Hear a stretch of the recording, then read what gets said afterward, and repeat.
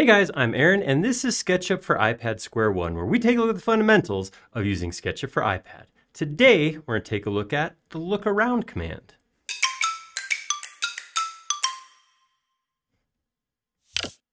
That's right, today we're going to look at the most non-committally named thing, look around. You know, it's just kind of like, well, I'm just going to look around, and I'm not going to commit to anything.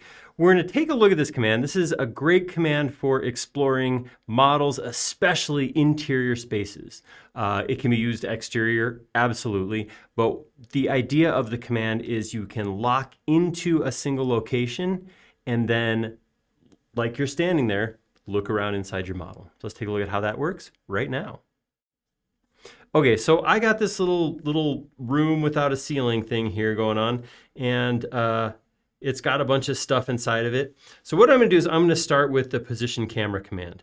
So the position camera is not part of the default toolbar. It is in the overflow menu. It's down here towards the bottom. In the bottom, we have this last section here just before the edit button, which has a bunch of the view commands. Right in the middle is position camera. So I'm going to click on that, and then I'm going to just tap in the middle. And it's going to put my camera, where I'm viewing from, right into the model.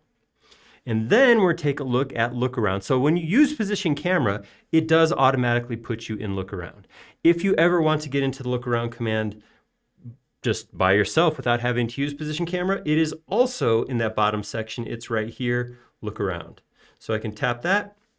And what that does is that changes the way that your input device, whether this is your pencil, your finger, or your mouse, works. Because what's going to happen now is I'm going to grab my view and I'm going to basically change where my eyes are looking. So if I want to look to the left, I'm going to put my finger or pencil on the screen and I'm going to drag to the left. And that's going to turn my view in that direction, like I said, no matter my input device. So as I look around like this, look up, I'm going to drag up, look down, I'm going to drag down, look to the right, drag to the right.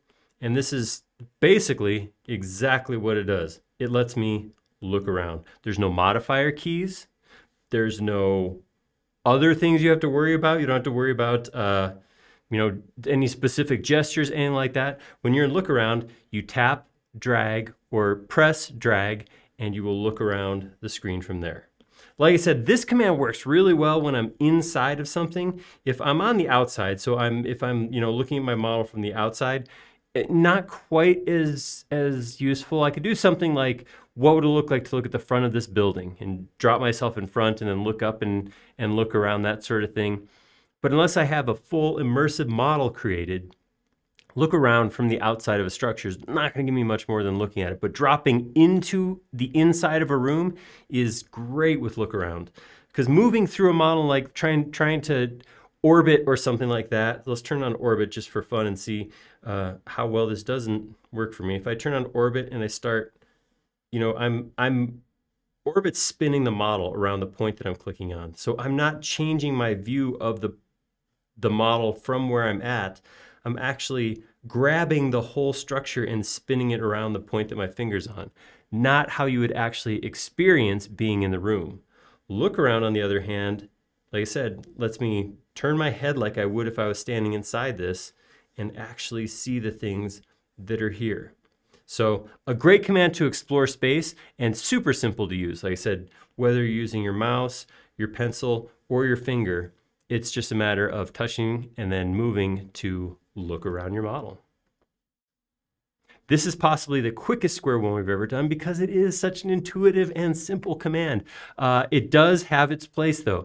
I know we get hung up on orbit, right? We all like taking our models and spinning it around in orbit, and it's really easy on the iPad too to just tap your finger on the screen and then spin your model around. It's great, it really is great.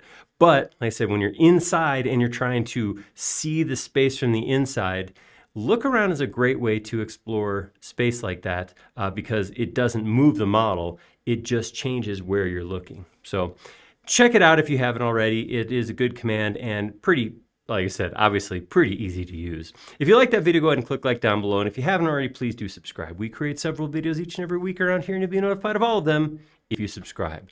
Most importantly, leave us a comment. Do you use look around? Do you have a specific way? Is there a specific type of model I didn't mention?